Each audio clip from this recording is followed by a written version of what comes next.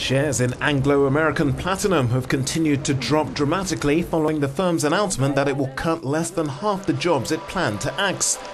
Amplats, the world's top platinum producer, wants to shed 6,000 South African mining jobs, fewer than half the 14,000 initially proposed, as it tries to restore profits without provoking a backlash from the government and restive unions. Tensions remain high after violence rooted in a labour turf war between unions killed more than 50 people last year and sparked illegal strikes that hit production.